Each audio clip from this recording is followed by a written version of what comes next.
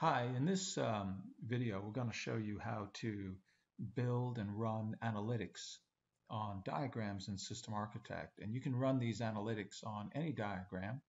We're going to use a business capability map. This is one on the screen. These are business capabilities that have higher level capabilities that they are drawn within. And this is the higher level capability. In this case, product sales and service. It knows it has children drawn within it.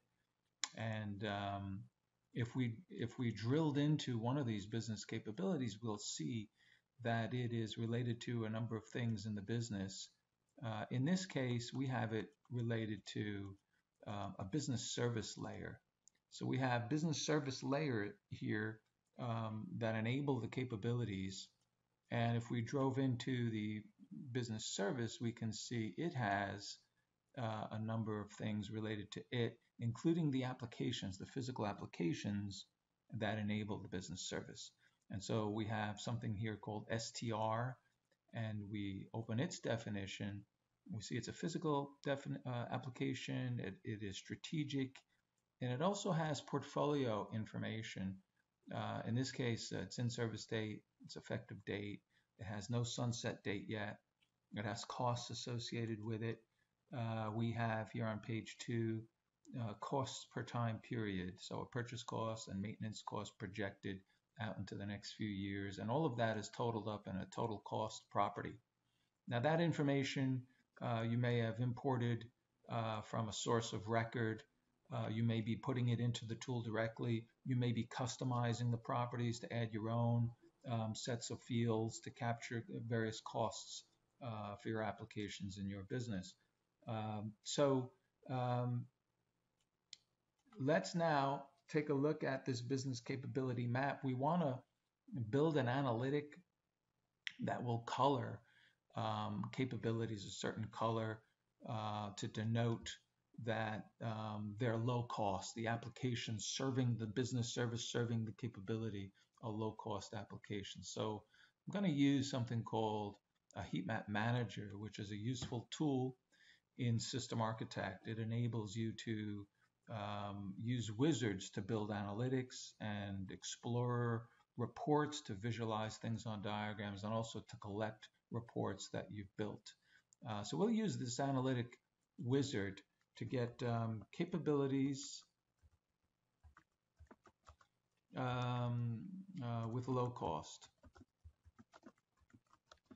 based on application cost. Okay, so that's an analytic that we're going to build, and you have to have a report that will get the information.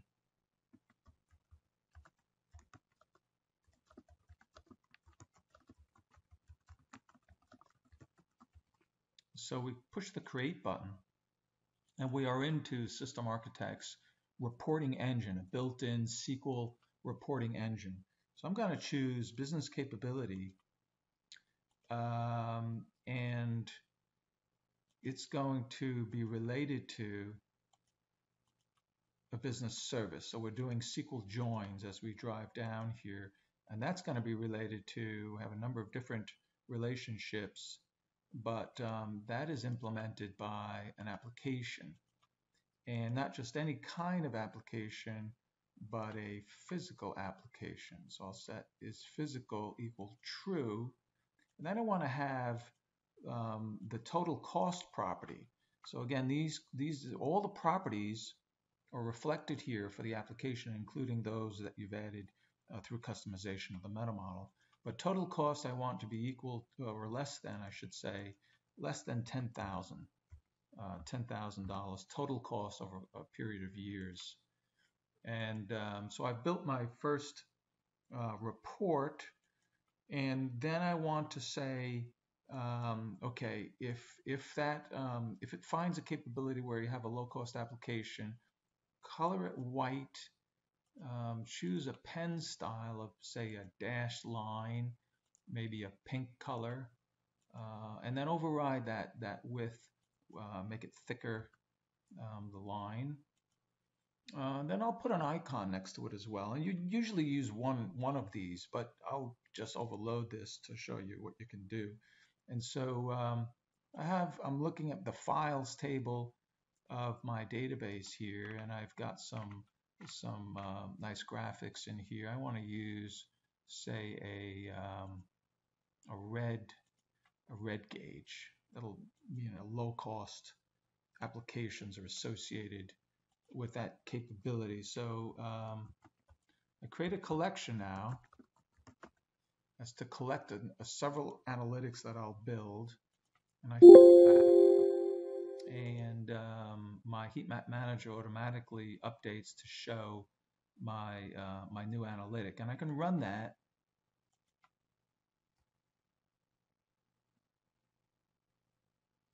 And it does what I asked it to do.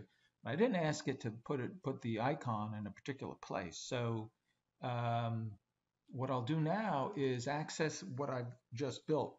The analytics, the analytic collection, analytic report are all become definitions in System Architect, so you can reuse them. You can move them between encyclopedias. You can edit them. So what I'll do is I'll go to that analytic, which is capabilities with low cost. And here's the report that I built it's pointing at. But here's the depiction. But I'll choose to specify it shows at the top right, say outside the capability. And I can rerun that now and in a place where I asked it to. So that's it. That's how you build and run analytics in System Architect. And the world is your oyster in terms of the kind of report and the kind of graphics you want to apply.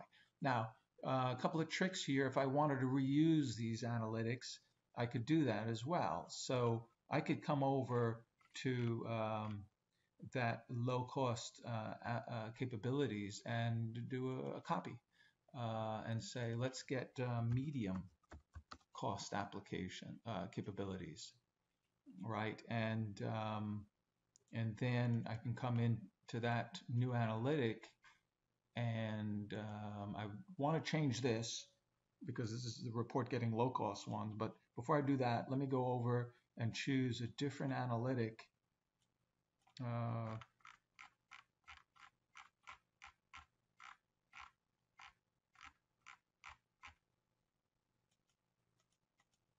Go to those gauges and get a amber one, and then remove that red one, and then also choose a new color. Say, well, it was white. Let me turn it orange and change the pen color to orange.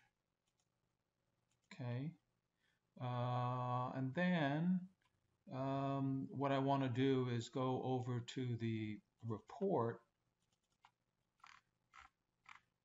of capabilities with low cost.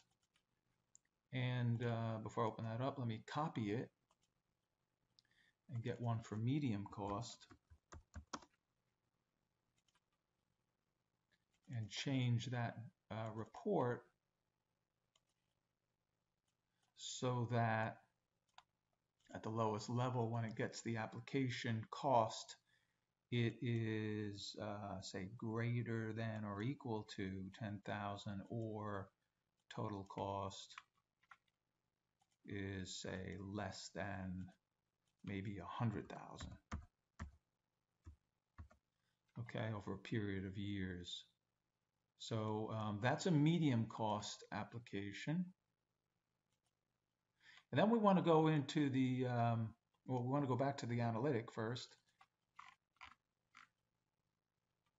which is the capabilities with medium cost, and change out that report. Okay, and then finally, we go to the analytic collection, capability cost, and choose that new analytic to add. Okay, and we have both of them now. Refresh our browser, or our heat map manager, I should say, and then run both analytics. Okay, and so that's how to build and run analytics and system architect. Thanks for watching.